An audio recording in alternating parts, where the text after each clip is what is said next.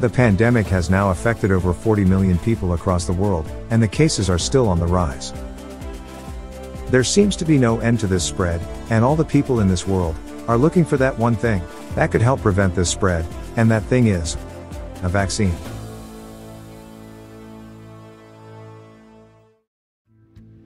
So, what is this vaccine? Why is it taking so long for it to be available? How can it help fight the pandemic? When will a vaccine be available for public use? Let us discuss all these topics in today's video.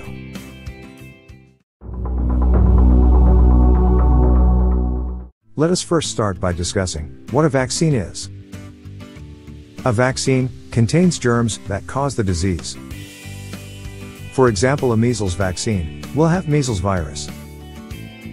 So, how does this help? This virus in a vaccine is usually a dead virus or a weakened one.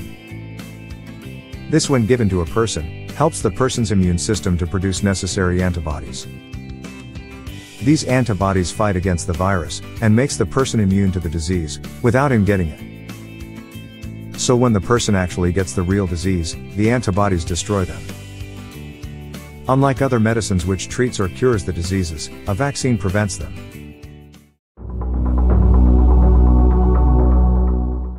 Let us now discuss the different types of vaccines. Number 1. Live attenuated vaccines. These vaccines use a weakened form of the germ that caused the disease. The main advantage of this type of vaccine is that it creates a strong and long-lasting immunity, as the virus introduced in this vaccine is very similar to the natural infection. The drawbacks for this type of vaccine is that people with weak immune systems should be careful and consult their healthcare providers before using it. Examples of this type of vaccine include smallpox, chickenpox, and measles. Number 2.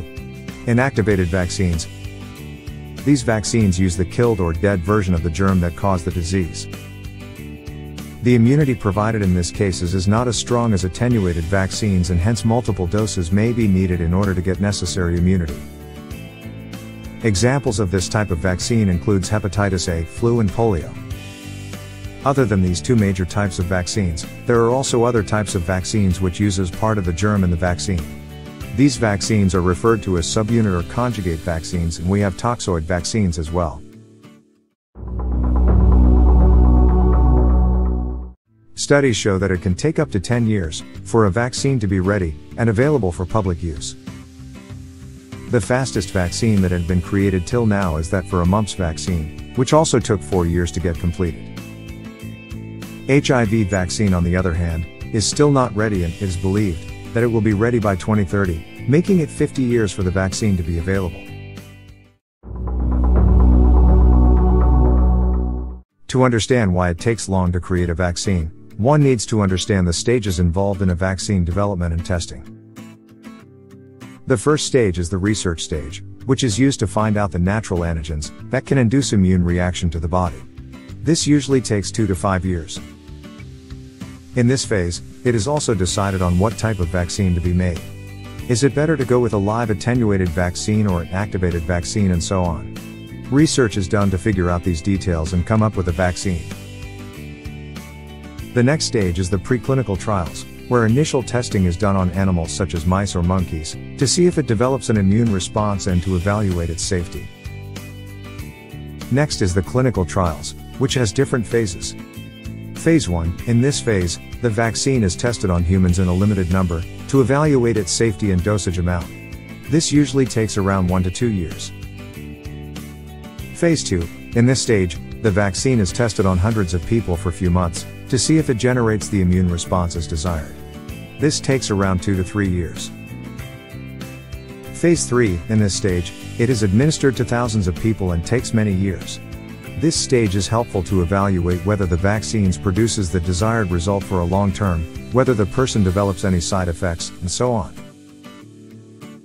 Once Phase 3 trial is successful, the approval and manufacturing stage comes, where the vaccine manufacturers submit an application to a regulatory body, such as the European Commission, or the US Food and Drug Administration, FDA. All the trials are reviewed, to make sure the vaccine is safe and effective. Even after the vaccine is approved and licensed, regulatory agencies stay involved, continuing to monitor production. They inspect the manufacturing units and test vaccines for its potency, safety and purity. As you can see, coming up with a vaccine takes long due to all these stages that are involved and the time that each of these stages can take.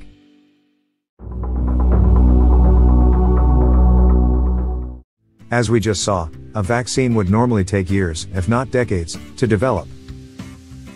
Researchers are trying hard to achieve the same amount of work in only a few months. Most experts think a vaccine is likely to become widely available by mid-2021, about 12 to 18 months after this virus first emerged. Scientists are also optimistic that, if trials are successful, then a small number of people, such as healthcare workers, may be vaccinated before the end of this year. There are no guarantees to this, but if this is achieved on this date, it would be a huge scientific feat.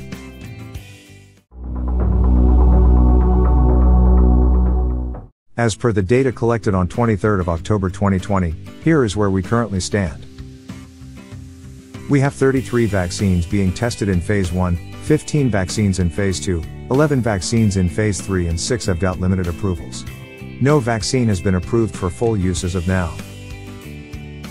Of the 6 vaccines which have got limited approval, 4 are from China, and 2 are from Russia.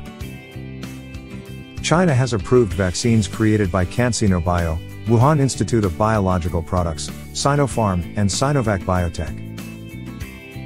Russia has approved vaccines created by the Vector Institute and the Gamaleya Research Institute for early use. Both China and Russia have approved vaccines without waiting for the results of Phase 3 trials. And experts say this rushed process has serious risks. Here is a chart depicting the leading candidates that are working towards creating a vaccine. Despite the fact creating vaccines takes a very long time, scientists are racing to produce a safe and effective coronavirus vaccine targeting mid-2020. The first vaccine safety trials in humans was started in March and now many have reached the final stages of testing. Not all these trials may be successful, some may fail, some results may not be satisfactory, but at the end, we are sure that some of them will definitely succeed, and a vaccine that produces good results will be available very soon. Hope this video was useful, and provided you with some information on vaccines, and where we currently stand. Please do support us by liking this video and subscribing to our channel so that we can try and bring out more informational videos every week. Goodbye and thank you so much for watching.